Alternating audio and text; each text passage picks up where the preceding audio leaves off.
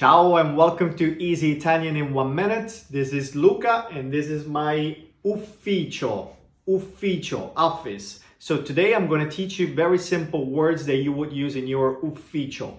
First of all, you need to use a computer. In Italian it's the same word, but different pronunciation. So computer. Second word is this, caricabatterie. Caricabatterie is one word. And I also use my telefono.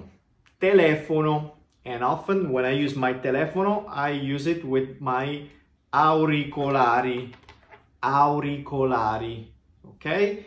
And sometimes I need my occhiali. All right? See, that's very easy. And I'll see you very soon in this playlist, Easy Italian in 1 minute. Ciao.